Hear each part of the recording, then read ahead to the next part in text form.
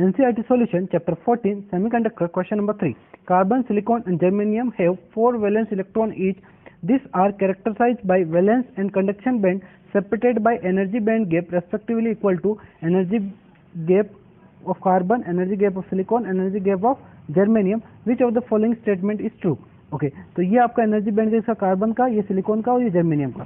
तो अगर temperature constant करें, किसी पर्टिकुलर टेम्परेचर की बात करें, जैसे मैं 0 डिग्री सेल्सियस की बात करता हूँ, उस टेम्परेचर पर मैं एनर्जी गैप ऑफ कार्बन देखता हूँ तो वो आपका आता है 5.5 इलेक्ट्रॉन वोल्ट, और सिलिकॉन का देखें तो ये आता है 1.14 इलेक्ट्रॉन वोल्ट, और जर्मेनियम की बात करें तो वो आएगा 0.67 इलेक्ट्रॉन वोल्ट, राइट। तो अपने पास 0 डिग्री सेल्सियस पे यानी 273 केल्विन के ऊपर सबसे ज़्यादा एनर्जी गैप बैंड किसका है?